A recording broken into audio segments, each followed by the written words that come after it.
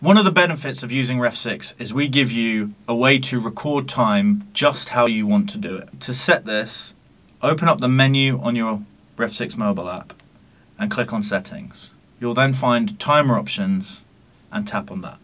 In here, you'll see all the different timer options that are available to you. You can choose whether you want to see 2 timers or 3 timers on the watch face during a game. Each timer can be completely configurable.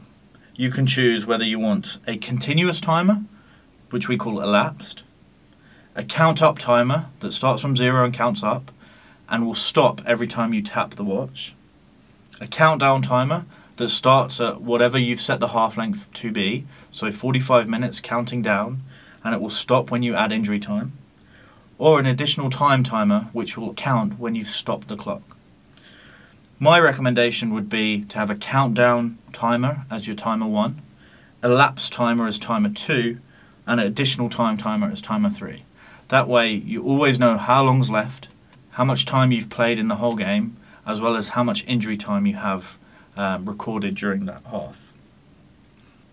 Some referees in the second half like to see the clock start from 45 rather than from 0.